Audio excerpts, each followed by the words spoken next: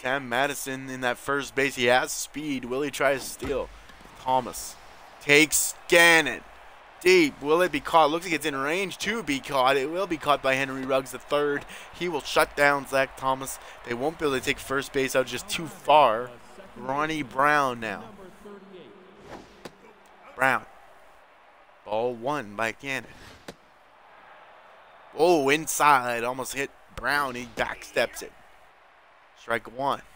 Gannon trying to get back under control here as Sam Madison tries for the steal. He'll be shut. They're calling safe. I don't know about that, but that seems like very generous ruling there by the referee. It says safe. Deep shot middle.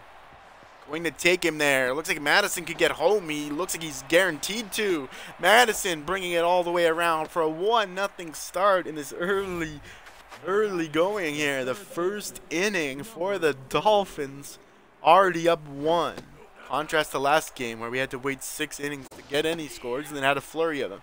Ricky Williams, noted marijuana advocate. Can he swing? Well, the strike goes wide. I mean, the swing goes wide for a strike. Ball 2.